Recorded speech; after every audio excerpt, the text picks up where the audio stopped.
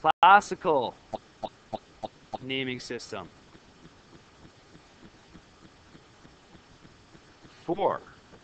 Ionic compounds.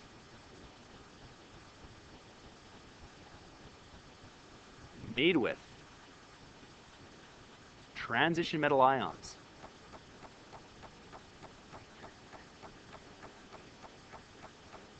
Cations. Okay? And again, the reason we need these special naming systems is because transition metals have multiple positive states that they can be in, right? So we need to know which kind we're talking about, all right? So there's going to be a few here that we'll do. We'll do iron. Remember, we have 2 options with iron.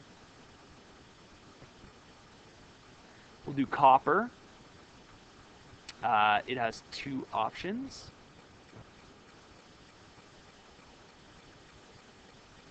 We'll do lead,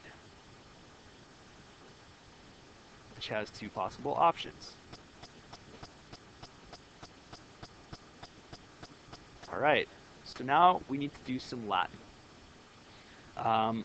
So how this system works, the classical naming system, what it does is it uses the Latin root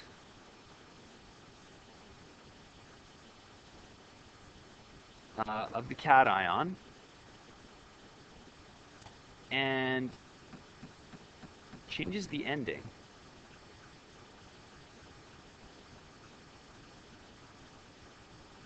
to ic or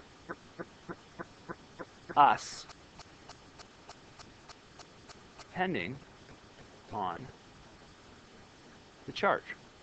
Okay, so what does that mean? Well, let's use iron as an example. Does anyone know what the Latin root for iron is? Yeah, someone said it. It is ferrum. Okay, so ferrum is iron. That's where the symbol Fe comes from originally. So we have 2 possibilities with iron, right? We have this one, and we have this one. Okay, so what they do is they say the one with the lower charge has the name ferrous, like Ferris Bueller's Day Off. Just kidding. And the one with the higher charge has an ic ending. Okay, so something to note. The ion with higher charge is ic, and with lower charge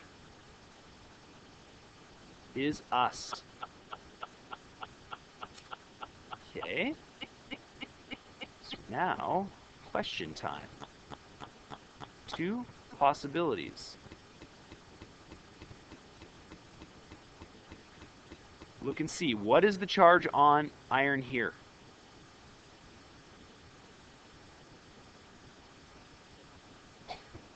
What do you think it is?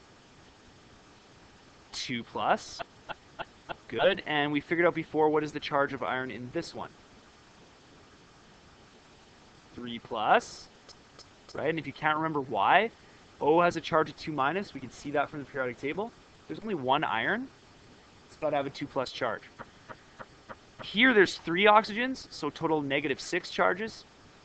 There must be a total of positive 6 charges, and that's distributed across 2 irons, so each iron must have a 3 plus charge.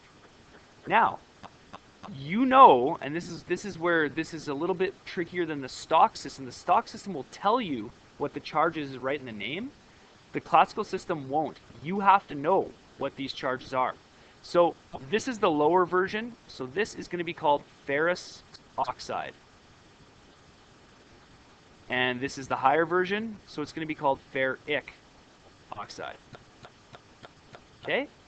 So that's how that works. That's the classical system. This is the exact same thing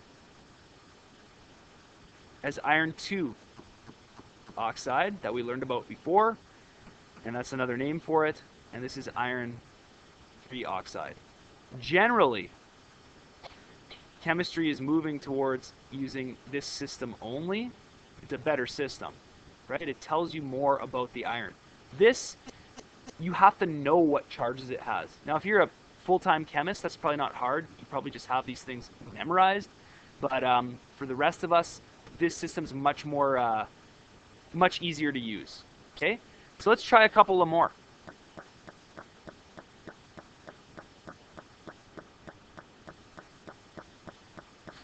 And it doesn't always have to be oxides. It's just oxides are very common.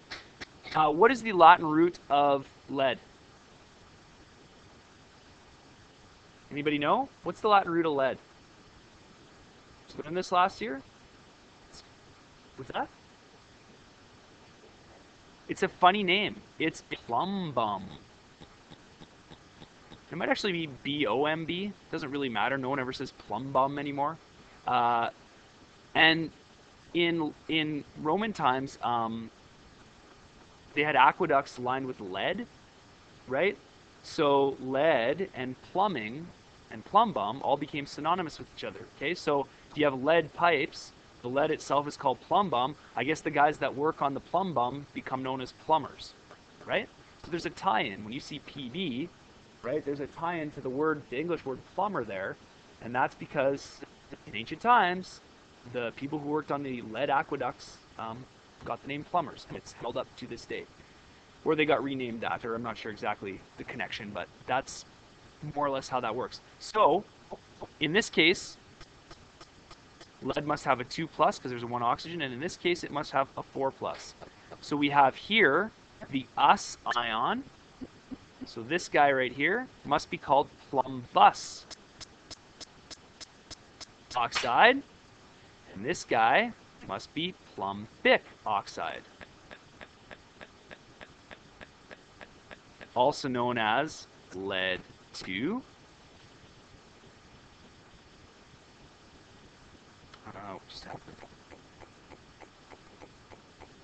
Lead 2 oxide and lead 4 oxide. Okay, and copper is cuprum. So the C plus is cuprous, and the C2 plus is cupric. And depending on what it's attached to, you go. Or in the modern system, copper 1 and copper